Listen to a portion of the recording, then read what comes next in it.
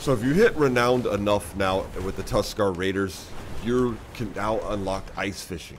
And you don't know where to find the blade. They tell you to go up to the Dragon Scale camp up here in the Waking Shores, but it's not there.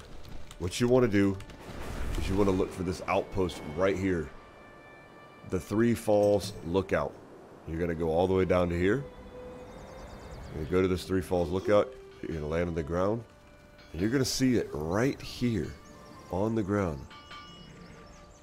An old pickaxe. Pickaxe Blade. There you go. Dragon flying is in Dragon Red is going to be the fastest way to complete all this as well. I'd definitely recommend maxing that out if you have it. You want to take this over to this guy once you get the Dragon Blades or the blades. What is it you go down and look. Craft.